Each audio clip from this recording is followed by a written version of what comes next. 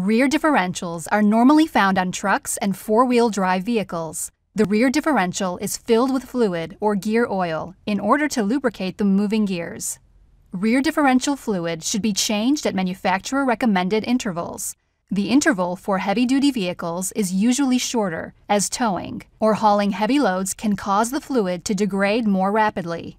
When rear differential fluid is neglected, it leads to the breakdown of the gear oil and can cause the differential gears to wear, causing the differential to become noisy and eventually leading to the failure of the differential.